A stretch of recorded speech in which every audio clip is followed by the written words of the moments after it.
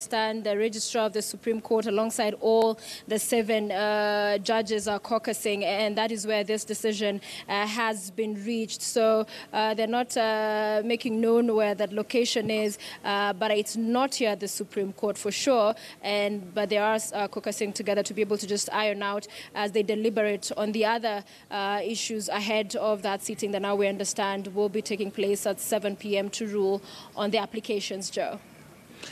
Thank you very much, Sophia Wanuna. We do hope that we can get some reactions from those legal teams about this latest turn of events in the court.